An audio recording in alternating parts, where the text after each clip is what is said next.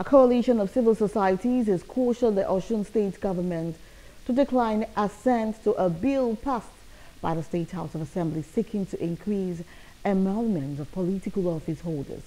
And this is as the group decried numerous political appointments made so far by Governor Adeleke's administration, saying their appointments with salaries accrued and not beneficial to the state, but rather a financial burden.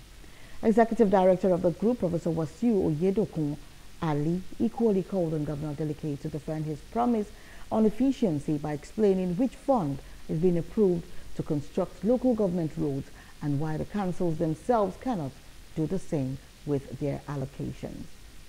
We call on Governor Adeleke to decline assent to this obnoxious bill as it seeks to overburden the already overstretched resources of our ailing state. The governor must say no to this bill in the interest of the people and deploy whatever resources the state has to the welfare of workers whose salaries have already become seriously inadequate and the common man on the streets who is currently struggling to survive.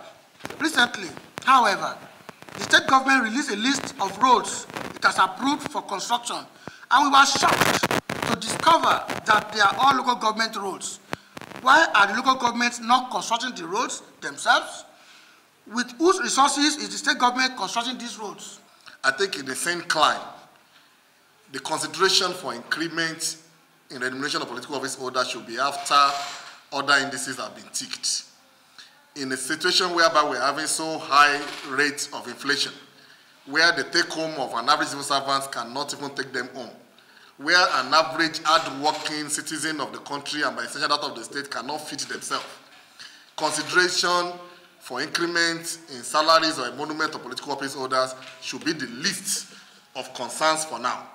Perhaps only after the minimum wage has been considered and has started being paid, when there is a reduction in the cost of living of an average citizen of the state, only then can a serious group of people, as so honored as the House of Assembly should be thinking of considering increments in the emoluments of public office holder. And that's why we are calling on them to have a rescind in their decision or in their opinion on that bill. And if I thought the bill has been passed, the governor should deny assent to that bill until other indices has been taken care of.